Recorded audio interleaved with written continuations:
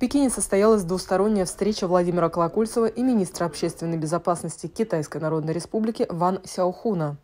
Уважаемый господин министр, уважаемые коллеги, я прежде всего хотел поблагодарить за приглашение прибыть сюда с рабочим визитом. Рад возможности после снятия ковидных ограничений очно обменяться мнениями по текущим событиям, по вопросам нашей служебной деятельности. И рад возможности возобновления контактов на уровне руководителей наших ведомств. В настоящее время в условиях непростой международной ситуации связи между нашими странами укрепляются. Для Российской Федерации укрепление этих связей является приоритетом во внешней политике.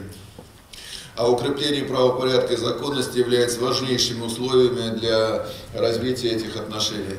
Всеобъемлющее партнерство и стратегическое взаимодействие, вступающее в новую эпоху, отвечает коренным интересам народов наших стран.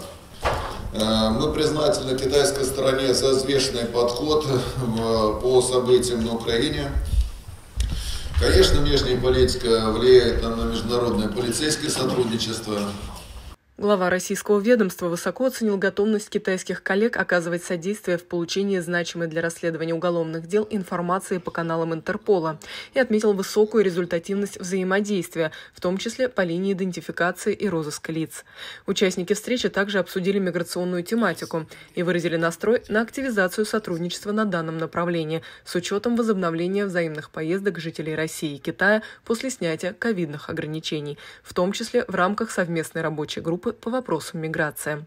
Также стороны рассмотрели работу правоохранительных органов двух государств в сфере социального взаимодействия. На регулярной основе проводится обмен делегациями детей, родители которых погибли или получили ранения при выполнении служебного долга.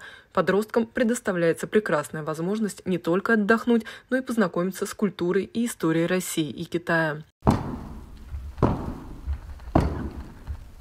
В ходе встречи Ван Сяохун вручил Владимиру Колокольцеву ведомственную медаль «Великая Китайская стена» за значительный вклад в сотрудничество с правоохранительными органами Китайской Народной Республики.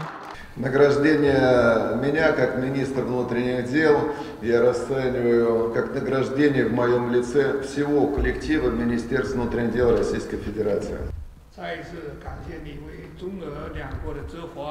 Благодарю вас за личный вклад в продвижение нашего сотрудничества, а также я хочу выразить благодарность российским коллегам за их усердный труд.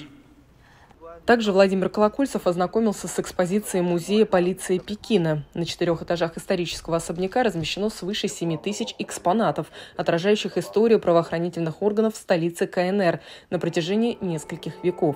Особый интерес вызывают разделы, посвященные современному периоду деятельности пекинских полицейских по обеспечению правопорядка в условиях мегаполиса. Владимир Колокольцев принял участие в торжественной церемонии возложения венка к стене героев, находящейся в здании музея.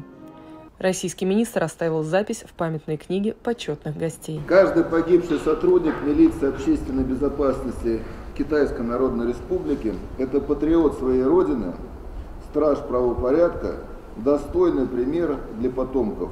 Память о них навсегда останется в сердцах благодарных людей. Министр внутренних дел Российской Федерации, генерал полиции Владимир Колокольцев. Спасибо.